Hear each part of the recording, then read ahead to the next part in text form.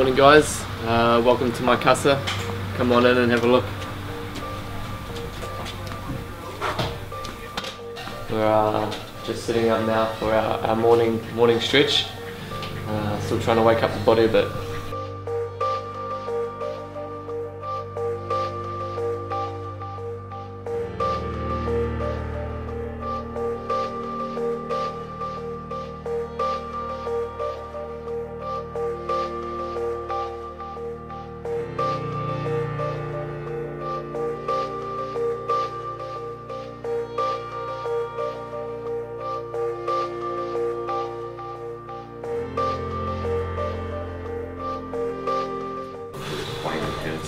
Incredibly challenging, but I'll let you decide. Session 1 in the books. You gotta kind of wrap it up by yourself. Mobility done. How's your body feeling after that? I'd love to say good, but that was pretty strenuous on the hips, so might feel a bit better in a few more minutes, but right now feeling a bit sore. So is that a daily thing, Paul? Every morning wake up, do a bit of a stretch? Yeah, every morning it's something we've added into our day in the last probably 4 or 5 months. Yeah, we really enjoy it. It's just it's a good way to start the day, loosen up the body, get the blood flowing. It's good for, you know, recovery and stuff like that. So yes, I mean, that was pretty strenuous today, but you know, normally it's about 30 minutes, a little bit more relaxing, and yeah, it's good. Just a good way to open up the body for the day's training. Have you found it's made a difference to things in terms of your flexibility, your movement, that kind of stuff? Massively for my flexibility, yeah. Especially through my quads and hips. It's been a huge game changer. So yeah, I think mentally as well, it just sort of, you know, relaxes you and gets you ready for the day. But definitely through my body has opened up a ton through just the first 3 months of doing it. What are you doing, Paul?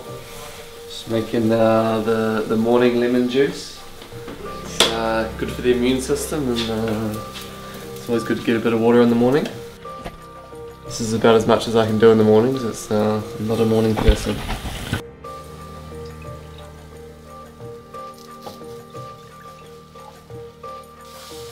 And what are you up to this morning, Nele? Making pancakes. This is made with oats, almond milk, bananas, chia, cinnamon. I'm just supervising at the moment, just making sure nothing needs to be tested or I don't really do anything in the mornings. Nele does most of the work in the mornings, and I sort of just stand here doing nothing. Works pretty well. Normally it doesn't even stand here, it's just sitting on the couch.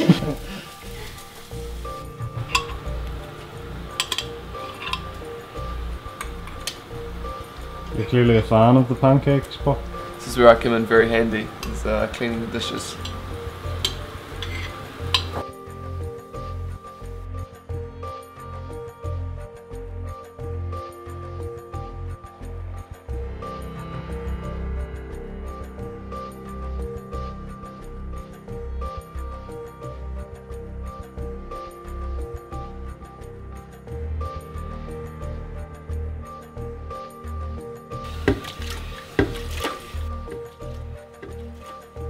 I love the mornings, mate. I love the mornings.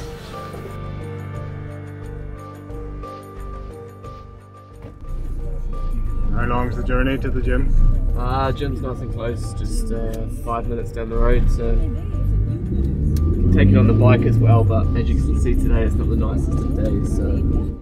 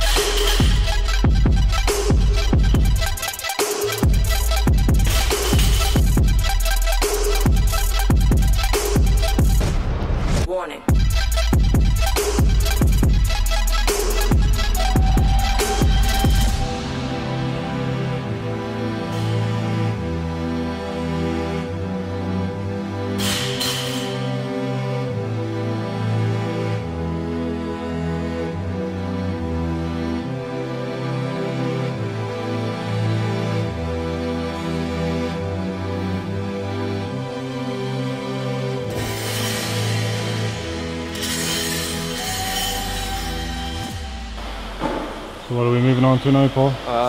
Now we've got a bit of barbell conditioning, so it's 4-minute ANRAP, so 4 minutes of work, 2 minutes rest.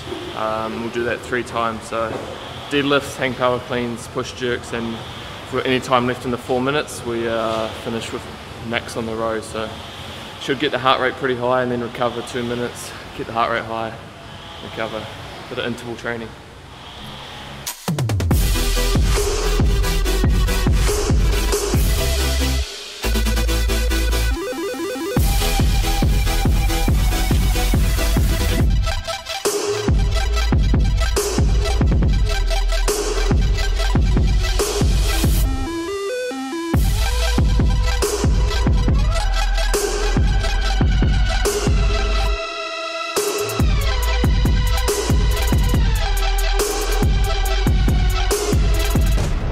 Warning.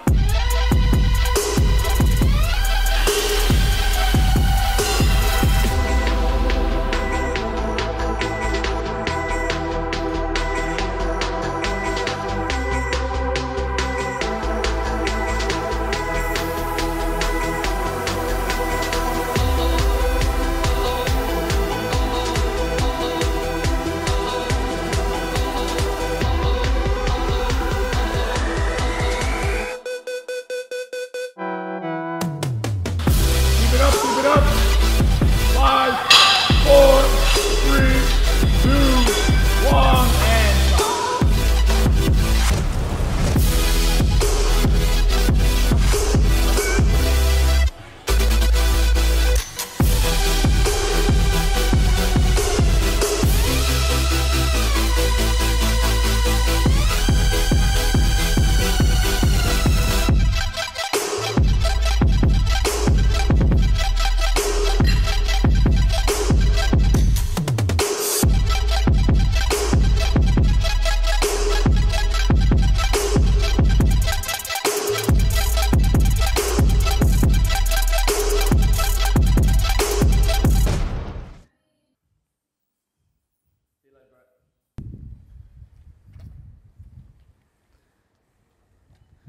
Workout done, Paul. What's next? Workout finished, back for some lunch and a bit of recovery, and then quickly after for some physio and some lovely needles. We're just off to see my physio. Yeah, we just finished some lunch, and now it's time to make the body move a bit better. It's cut. And what's the physio going to be working on? We're going to be doing some dry needling today, so I'll probably get my left hip and both my quads needled. Just try and get a bit of tension out of there and create some blood flow to it. Okay. alright, what are we doing today? Get my quads probably, both them done. Yeah. And maybe just like that hip again. Yeah. Just get that free. So maybe my shoulders, but I feel alright. Yeah? Well, just do a little check up and then see what's going on. Fall forward and just completely relax your upper back and shoulders, right? Okay? So, come back up. Alright, here we go. Alright, so breathe in. Everything extends. And breathe out. Relax, relax, relax. Okay. It's not much, huh? I felt it. Felt a small one, huh? Yeah.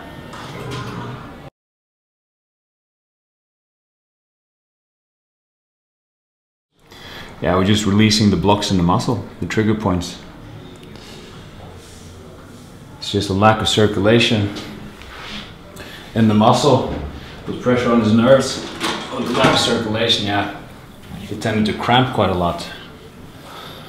So once we release that, then yeah. And then he's got full contact with his muscles again. More strength, more circulation. See another one here. There.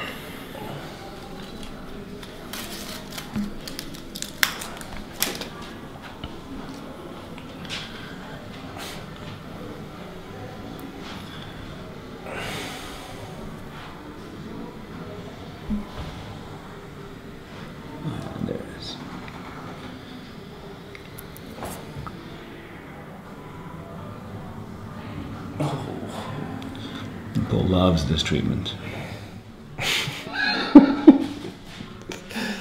It's not a good time for a close-up. No. But Paul, of course, has a high recovery rate, very quick recovery rate. So you can do 2 heavy training sessions in a day and a full dry needling session and still be able to function the next day. Most people don't. Normally you need a little bit of time to recover. Halfway through the day, pretty sore to be honest, but it's good. It's a good thing. Yeah. Cool. Needs to be done. Thank you, brother. Needs to be Thanks done. for fitting me in. It's quite a light day for squash today. We just got a solo and then we're going to finish off with a bit of ghosting. So probably an hour and a half, 60-minute solo and about 30 minutes ghosting. So yeah, last one for the day.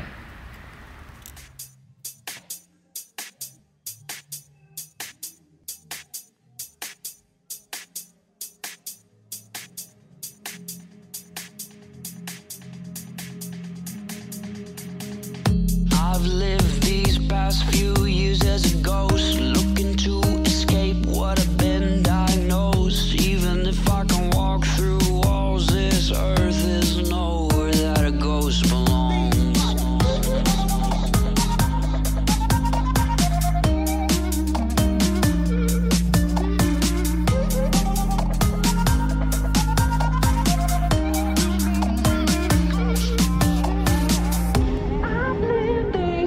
Few years as a ghost, looking to escape what I've been diagnosed. Even if I can walk through walls, this earth is nowhere that a ghost belongs.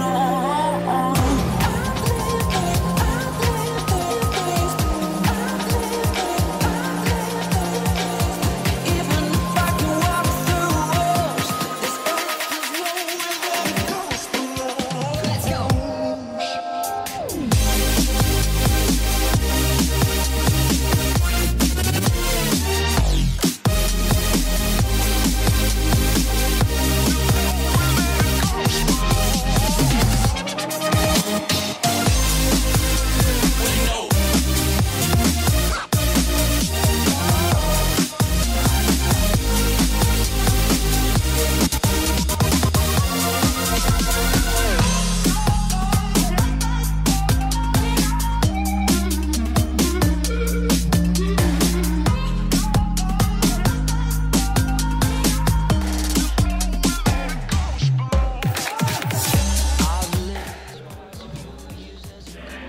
Just working on a solo on court, Paul. What kind of routine are you working on? Or? Yeah, I was just working on some stuff I'm trying to add into my game. So now I've been working with a good coach now. So we're working on just adding a few more things into my game. So just focusing on that, nice and easy. Yeah, just trying to groove that into my game, really, make it feel natural. And whenever you're on there doing a solo, is there any particular type? Do you try and hit 10 lengths the same before you move on to the next thing, or are you quite fluid with how you work it? No, I'm quite relaxed. I normally just wait till I'm sort of really feeling in a groove with it. So yeah, I'll wait until I feel like I'm hitting the ball well on that side and the ball's going where I want. So I don't. Sometimes I will do that, like I will do 10 lengths on a target or something, but today it was just about getting a feel of the swing and the shot that I was trying to play. I've lived these past few years as a ghost, looking to escape what I've been diagnosed. Even if I can walk through walls, this earth is nowhere that a ghost belongs. I've lived these past few years as a ghost, looking to escape what I've been diagnosed. Even if I can walk through walls, this earth is nowhere that a ghost belongs.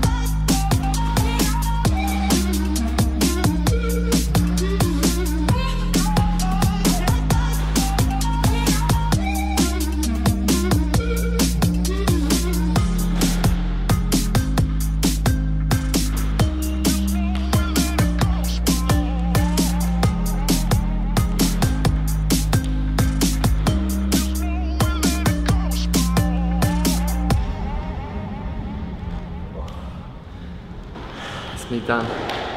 20 minutes solid ghosting? Yeah, quads were burning. Not sure if it was the needles or something, but the quads were on fire that whole time. It was a pretty tough session. To go to a pretty dark place. It was good for the soul.